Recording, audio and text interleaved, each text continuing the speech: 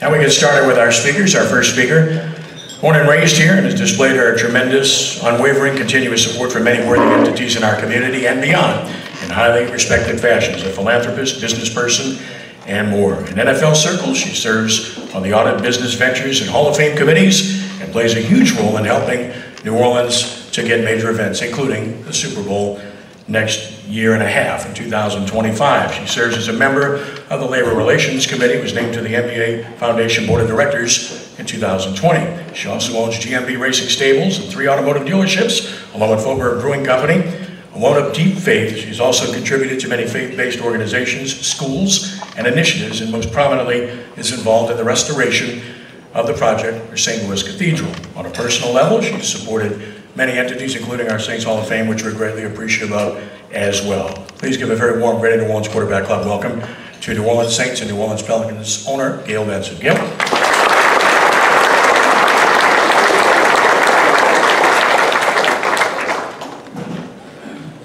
Good afternoon, everyone, and thank you, Ken and the Quarterback Club, for inviting me to be here with you all today. To be honest, being around all of these teams who enjoyed such great success, I felt a little left out. But however, I can assure you we are doing everything we can to make certain we add to the postseason success of the teams represented here today. I am truly excited about what I have witnessed from our team to date and fully expect we will be back in the playoffs this year where we belong. This is really a special time for football in Louisiana. To see the game being played at such a high level and participation broadening with the addition of youth flag football for boys and girls is a great sign for the future of our game. We all know how important football is in our culture, whether that is Friday nights, Saturday, or Sundays. Improving access to playing the game will only help the sport grow in our region. Over the last few years, I'm proud to say that we have brought our NFL flag program to 17 parishes statewide and have more than 3,000 young people participating.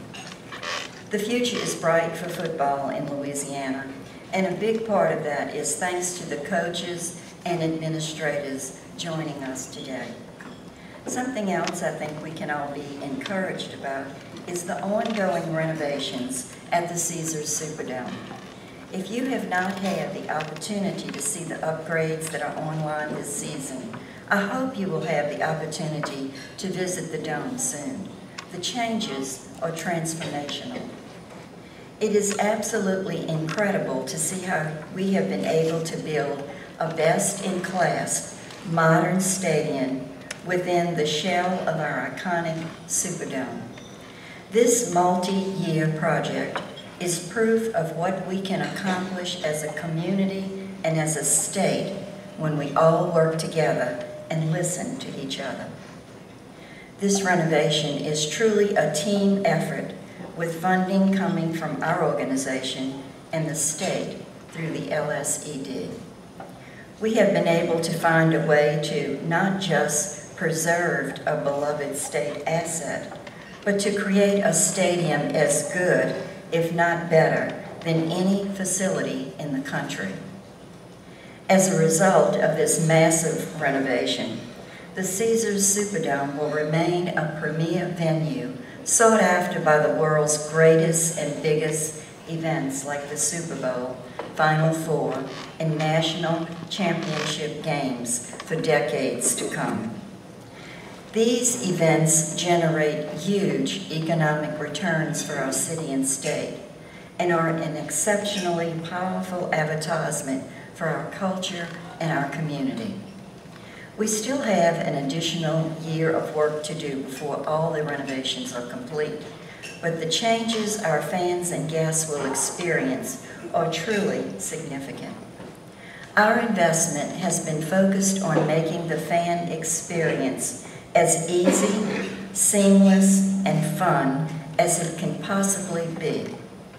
The upgrades we have made are a direct result of listening to what our fans wanted. The first thing they were clear about what they did not want was a new stadium. Our fans and community have a deep attachment to the Dome, and they did not want any part of it going away. What they did want, however, was easier access to their seats without winding through hundreds of yards of ramps or countless banks of escalators. They asked for wider concourses, additional bathrooms, better food, and faster service. In addition, they wanted lighting to be upgraded, club rooms upgraded, and easier access when arriving in and out of the stadium more quickly. By listening and working together, that is just what we are delivering.